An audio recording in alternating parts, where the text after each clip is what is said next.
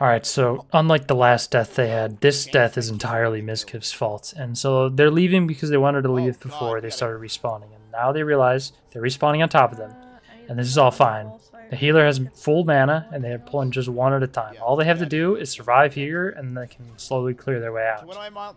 So what they should do here is just wait. Just execute this mob, and then wait, and get the other one that respawns on you.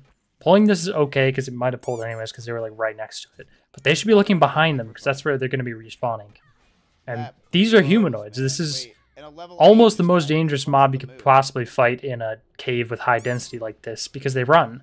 So he should be getting ready to execute here so that he doesn't run and pull more. So execute now. I don't know why he's just done attacking it, letting it pull more. And so this is when it gets really, really bad. Because now there's like 4 mobs on them because you got the caster that you literally can't do anything to. So Emmy just has to tank that.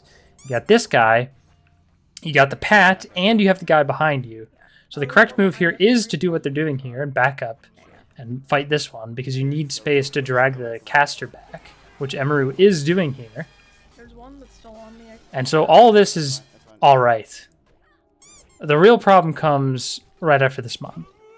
So you kill that. He actually executed that one for some reason, which you'll see he doesn't do here. He should be taunting. The mob already should have been taunted there. It should be pummeling. Massive amount of damage from humanoid casters. The humanoid casters are the strongest mobs in the game. Alright, and why? Why are you pulling? The healer is not drinking and not full mana. You need to let the healer drink before you pull more mobs, especially in a dangerous situation. And especially in hardcore. Okay, so what does he do here? So you pull another mob. Okay, and you should be looking to your left and to your right to see if any more are going to pull from like Pats or something or social aggro. And he's fully zoomed in so he can't see anything. He's not turning his camera at all. And he chooses to pull another mob when the healer's already less than half mana. And I don't even know if Emiru has her potion cooldown or not. Okay, now he realizes there's 3 fucking mobs on him, and this is really bad. Now, this would be fine. This would be okay if he was a regular warrior, but he's fucking using one-handed weapons on a warrior. You don't use one-handed weapons on a warrior. You use two-handed weapons. The only time you use dual-wielding is in a raid. Every other context, two-handed weapons are better because of sweeping strikes. A regular warrior here just casts sweeping strikes and kills these 2 mobs, no problem. And then cleans up the caster. But he does no damage because he's dual wielding. Still though, it would be okay. You gotta execute this mob so he doesn't run and pull more. But he doesn't. Okay, so what you do here, if you miss the executor, if it doesn't kill them or something, is you intercept them so they stop running. So you retarget the mob that's running, intercept, and re-execute it. And then interrupt the caster and taunt the caster and then interrupt the caster. And then disarm the melee guy that's on you. But he doesn't intercept, so this goes and pulls more. And I'll turn up the volume here so you can hear their comms. You sure? Yeah, positive. Back up a little bit. He says... I mean, we might have to run. We might have to run. Run. He calls to run. You sure? You sure, she says, because she knows you can't run. And you literally cannot run. This is an incredibly deep cave. There's like 10 mobs almost that you'll pull if you try to run, so you literally cannot run. The only thing you can do here is fight. Yeah, positive. Okay, and so here, it still would be okay. This is bad, but I think they can handle this. You just execute these 2 mobs, you go and you interrupt the casters, and you taunt the casters, and you clean them up. So this would be fine here, but he already called the run. So Emiru's trying to run rather than just fight these. And as soon as you commit to running, you die.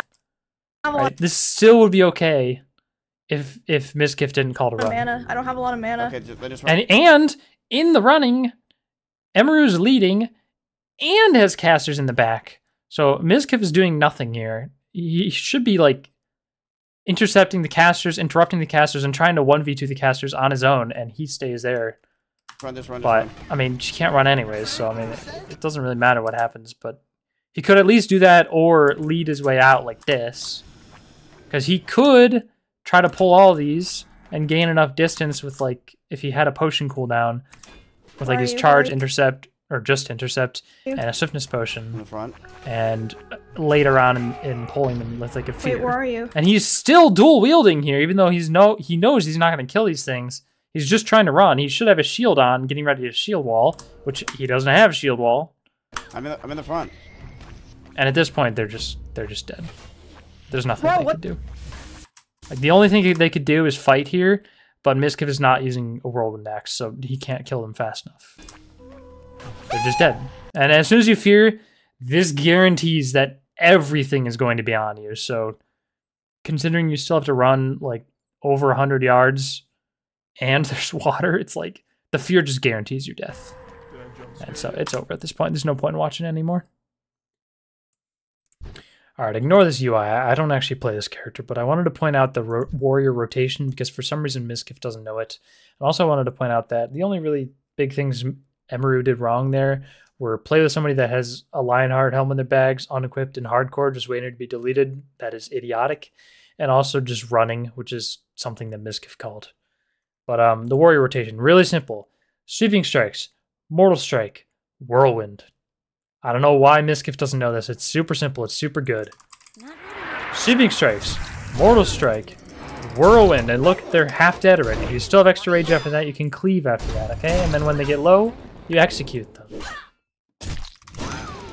And if you dodge, you overpower. See how fast they died? That's because I have a whirlwind axe. It does damage. Sweeping strikes counts as 5 attacks, okay? This weapon does like 125 damage. Compare that to this, it does like 60 damage. It does like double the damage to a one-hander. And so, because it's 5 attacks and sweeping strikes, that's like, what, 500 or 625 damage from the whirlwind axe compared to like 300 damage from the Sword of Serenity or something? Stupid to use dual wielding as a warrior.